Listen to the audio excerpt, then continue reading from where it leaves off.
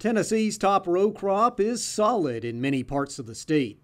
When you look out across farmland here, you'll see more acres of soybeans than anything else. Beans are a little cheaper to raise as a general rule than corn. It doesn't take the nitrogen and the fertilizer, and seed costs aren't quite as high, but it's a matter of economics. You know, we are always interested in increasing yield if we can do it economically.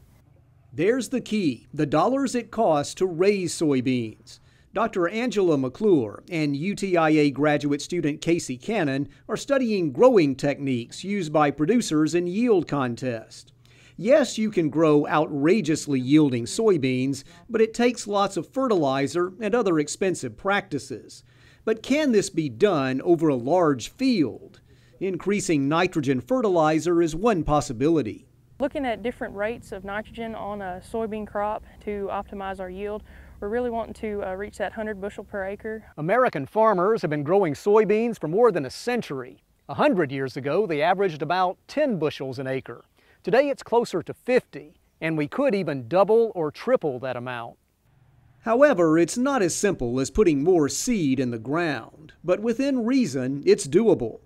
UTIA researchers are looking at narrow row planting, creating a small jungle of soybean plants just 15 inches apart, about half the normal space. If we have enough rain, the right variety that will branch, we can increase yield by doing nothing more than planting on a narrow row versus like a 15 versus a 30-inch row. The positive on the 15-inch row with the narrow row spacing, quicker canopy, quicker weed suppression. We think that we can lose less water if we cover the ground, shade that ground with leaves.